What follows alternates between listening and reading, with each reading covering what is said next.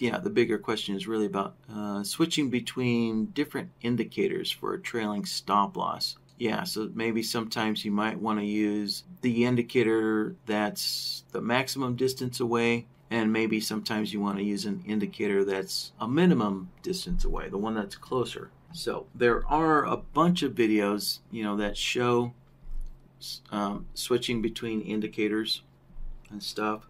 So Paul, if you want, I can look up some of those there for you, but just to show you what the main setting is here.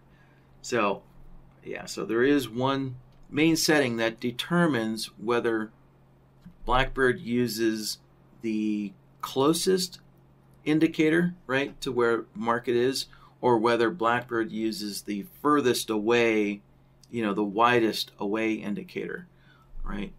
And so, all right, there we go. So let's get a let's use the parabolic SAR trailing one there from the quick list.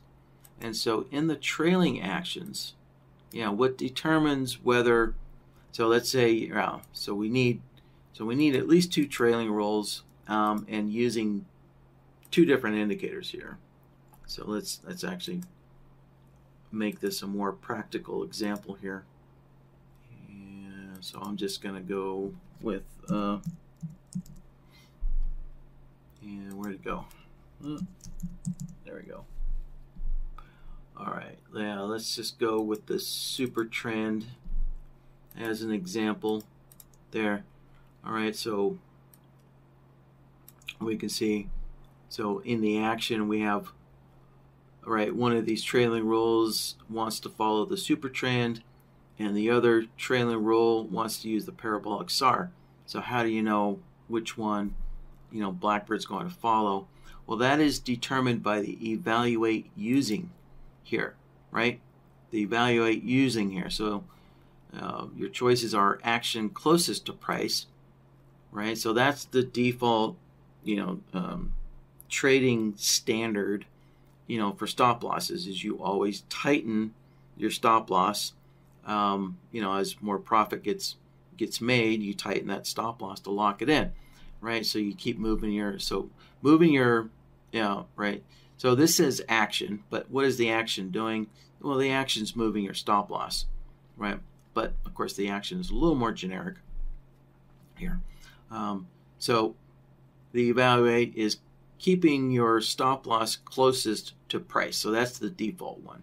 So in other words, whichever one of these 2 indicators is closest, to where the market price is, that's the one that gets picked.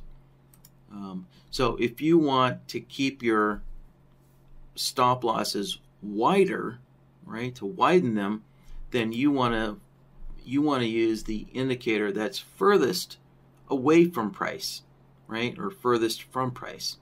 And so that means whichever one of these indicators, is the furthest away from the price, obviously, depending on what the trade direction is, whatever indicator is furthest away, then that's the one that BlackBird will pick or use. So, right, so that's it. So the answer to Paul's question is just, pick the evaluate using, according to, how you want to trade, for that system. So, and then there's 2 other choices here. So you could lock in, a trailing roll here, right? So, so first action to trigger, well, you have to be using a trigger here. And so this example doesn't have any triggers, but normally before you start trailing, you wait for some other condition to occur, such as waiting for 10 or maybe 15 ticks of profit, and then you start trailing, right? So that's what a trigger is you're waiting for something else to happen first, such as profit, very common, right? Or when you're using indicators, obviously before you move a stop loss to an indicator, you have to verify that price is on the right side of the indicator. Like a lot of times the super trend, even the parabolic SAR, can be on the wrong side of the market, to set your stop loss. So when you're using indicators here, you should have a trigger that validates that the market is on the right side of that indicator, or the indicator is on the right side of the market, before you start trailing that indicator. All right. So a lot of times you do use triggers when you're setting up trailing rules, and so you could lock in, whatever indicator, basically whatever action, and that would be the indicator. And in this situation, that would be the indicator. You'd lock that in for the remainder of the trade. And then, of course, you just have the opposite, right? The last action to trigger. So whichever one of these triggers,